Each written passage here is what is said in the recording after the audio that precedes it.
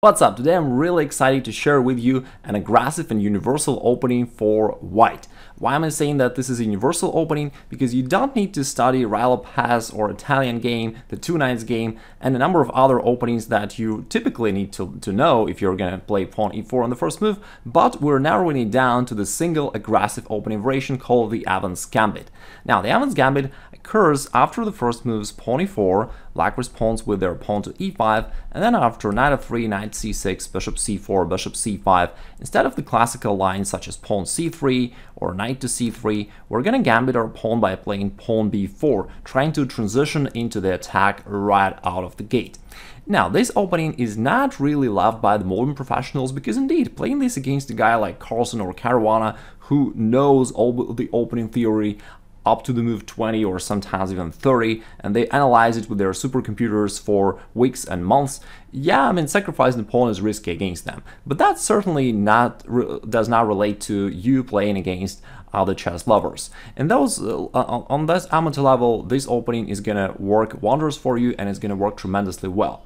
In fact, even Kasparov used it against Anand and won in a classical game, so it's definitely one of the most underrated openings, and it's simple to learn. You'll be equipped with everything that you need to know about this right after watching this video. Now, before we dive into variations, let me also share just a little bit of the general theory about this, the general planning, and why do you want to sacrifice a pawn here on b4. Basically, this is a decoy. You want one of the black's pieces, whether the knight or bishop, it doesn't matter, to get there on b4. And as soon as that happens, again, it doesn't matter if they capture by the knight or bishop, you're going to play pawn c3, and you do this with a tempo, because now the black is forced to lose the time to move this bishop back. And as the bishop moves back somewhere, usually it's played either to a5 or c5, doesn't really matter. Then you also have another extra tempo for pushing the pawn to d4, which gives you a nice pawns in the center. Also, you start attacking right away. The pawn is hitting the bishop over there. It's also ready to be pushed forward and attack the knight possibly. In addition to that, you're also having a lot of open lines and diagonals. Your bishop from c4 is already targeting this pawn on f7, which is the weakest pawn and the weakest square in the black's position in the close proximity to the black king. Also, your knight is ready to jump somewhere there and to join the attack. Maybe your bishop from c1 can go over there to g5 and start attacking the queen. Overall, you're going to finish your development quickly and start putting pressure on black. And you get all these nice attacks just for the cost of one little pawn. So the risk isn't that huge. Therefore, in the good case scenario, you just crush your opponent with a beautiful attack. But even in the worst case scenario, if your attack fails, you're still having some compensation and an active game for the cost of one pawn, which is not too bad either. Now, let me address one of the main questions perhaps that you have. What does computer and statistics shows about this? Maybe it's just an incorrect opening overall. Now we're shifting to the database with games so that we can see how it works out in reality. Here in the right corner, you can see the statistics, the number of games played, and the most played move is usually at the top. No, it's not usually, it's always at the top here. So the most played move by black is pawn e5 indeed, which is quite expected. We're going knight f3. By far, pretty much everybody responds knight to c6. And now we play bishop c4. Again, the most usual response of black is bishop c5. And here, instead of all the classical moves, we're going for the Evans Gambit pawn b4. Now, they usually capture here. Again, pretty much always they do that. Now we play pawn c3. The bishop comes back to either a5 or c5, and we're going to analyze both of these moves. Let's say they're going back to a5. The main move is d4, and it's a good move, but I suggest that you actually just cancel for simplicity.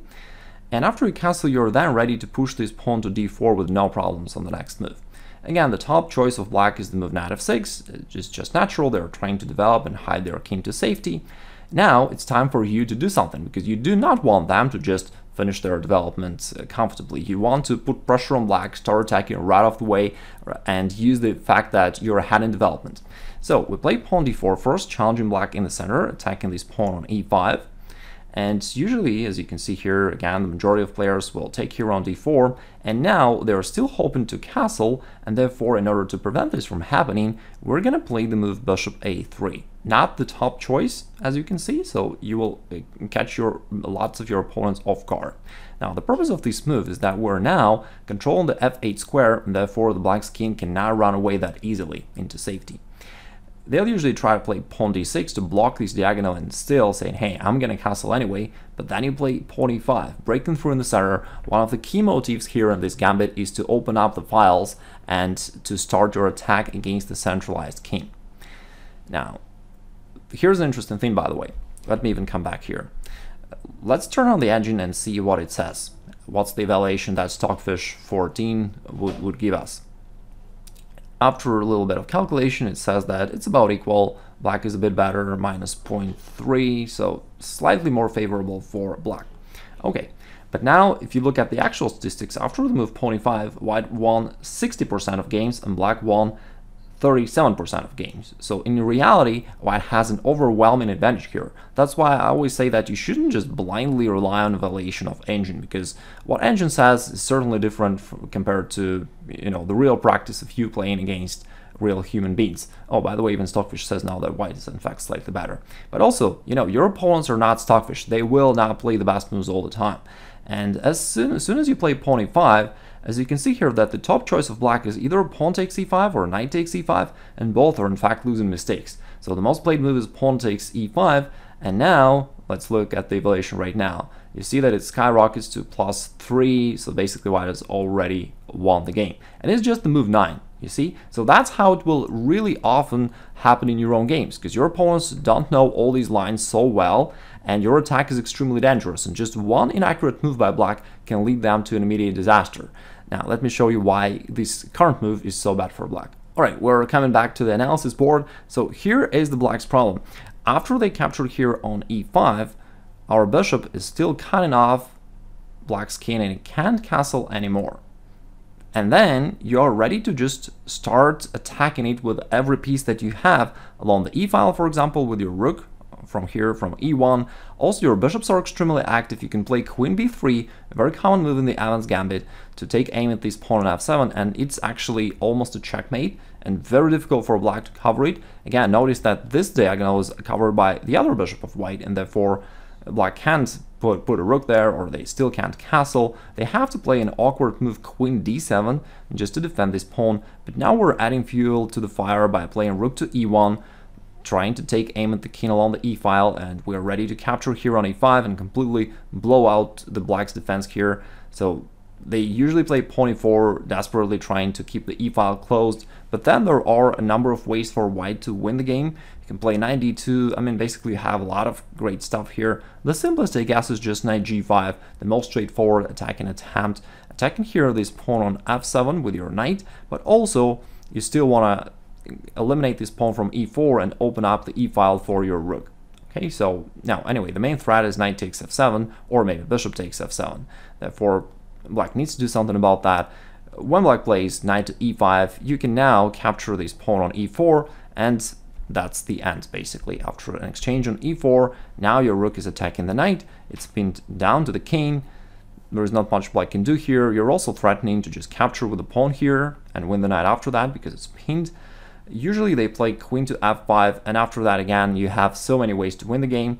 You can play queen b5, for example, which is a triple attack to minor pieces and to the king, so that's one way to win. In the game we're analyzing, they chosen a more beautiful way to finish the game. It was bishop takes f7, which is a temporary sacrifice. Notice that the knight is pinned, so the knight cannot move. Therefore, black has to capture by the queen, but then rook takes e5 check, and that is the end. The bishop still cuts off the king, therefore it can't go there. The rook delivers check to the king, and if the king moves and it's forced to move, then queen takes f7, winning the queen and delivering checkmate on the next move.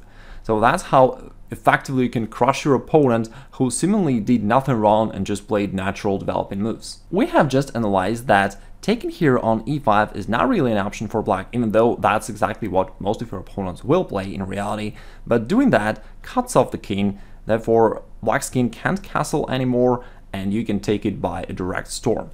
What if instead of taking on e5, they play another popular move, knight to e4, somehow trying to keep the position in the center closed and still hoping to castle? In this case, there is also a very interesting variation that can really happen in your games. You take here on d6, and after they recapture with the knight, they're attacking your bishop, hoping that you'll move it away and they'll sneak to the king side. But you don't want them to do that, so you play rook e1, check to the king, and black needs to cover it. The bishop covers the e6 square, therefore black can't move their bishop there, so they go knight e7. And after that, you still ignore the black's threat to the bishop, because it turns out that there is no threat there. And you just play knight g5. You rush into your attack. And turns out that the bishop is not really hanging here, because if they ever try to capture it, you've got rook takes e7. It's completely devastating black's position here. Check, supported by the bishop, and black will probably have to give up the queen, and they'll be down on material and losing the game. They can't do that. Let's get this move back. Now, and you're actually going to take here on f7. Therefore, black usually castles, thinking that now they're in safety, but you still take on f7 anyway, which is really funny here. Now, if they take it by the knight, this time they still fail due to similar tactics. Their knight on e7 is hanging, it's under the massive fire of your pieces, and you can capture it with the bishop, which would also attack the heavy pieces of black, and therefore, yeah, here you're also easily winning. So they can't do that. Let's get this move back. If they don't want to take by the knight, then they have to take by the rook, which seems advantageous for black, because after an exchange, they're having two minor pieces versus a rook, which is normally advantageous for them, and it's all good, but then queen h5 wins the game for white. Check to the king, and a sudden attack of the bishop on the opposite side of the board. Therefore, once the king moves somewhere, it doesn't really matter, you grab the bishop, and now you're having a material advantage and a strong attack on top of that. So it's a very unusual combination, and it gives you a very spectacular win. And there is also the second variation here of the Evans Gambit that you need to know. After bishop takes here, you play pawn c3 still, and we analyze that black may retreat their bishop to a5. But another common move of black is bishop to c5. It's the second most played move, and therefore definitely gotta know what to do here.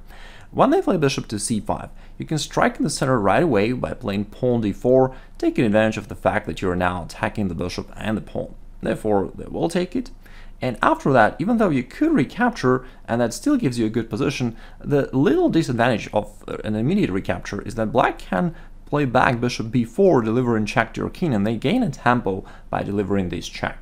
And in order to prevent this from happening, let's take this move back. Instead of recapturing by the pawn, you firstly castle, aiming to recapture on the next move in the most comfortable scenario, you know, where they can't check you anymore, and you will just build up this beautiful pawn center and attack black's bishop on c5.